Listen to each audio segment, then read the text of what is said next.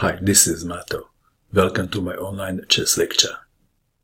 In this video I will show you a game between Emanuel Lasker and Jones. Emanuel Lasker was born on 24th of December 1868, one day before Christmas, 151 years ago. In this video I will show you a game from a Simul he played in England in 1895. Lasker was taking only a couple of seconds for each move, while his opponents had a couple of minutes for each move. Let's see this very lovely game. Emanuel Lasker started with e4. Jones played e5, knight to f3, knight to f6, the Russian defense. Knight takes on e5, d6, the standard move. Knight to f3, knight takes on e4. White to move, d4 is the most played move. Emanuel Lasker played knight to c3. Knight to f6. If knight takes on c3, d takes on c3, and after bishop to e7, bishop to f4. But this is a game for another day. Back to our game.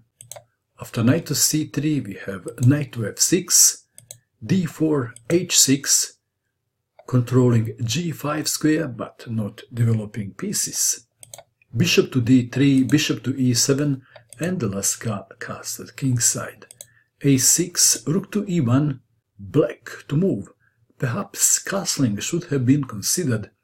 Bishop to g4 was played before white played h3. h3 now attacking the bishop, bishop to h5. White to move. Should white play g4 or not? Is g4 risky? What would you do? Black then a castle kingside, it could be risky. Lasker played g4. This is a calculated risk.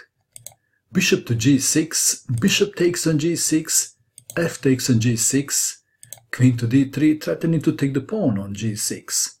King to f7, defending the pawn. White to move. How would you continue? Emanuel Lasker played knight to h4. g5, queen to g6, king to g8. Knight to f5, threatening checkmate. Bishop to f8, defending g7 pawn. White to move. How would you continue now? What would you do in this position if you had white pieces? Emanuel Lasker played this very lovely move. Rook to e7. What a beauty. Rook to h7. If bishop takes on e7, queen takes on g7, checkmate. Rook to h7, defending the pawn on g7. Knight to d5, the other knight comes to the party. Knight from b to d7.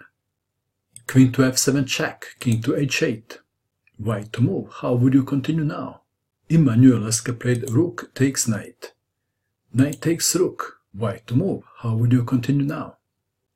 Emanuel Lasker played knight from d to e7, threatening checkmate on g8. Bishop takes on e7. White to move. White played a move and black resigned, and the move is knight takes bishop. Black resigned.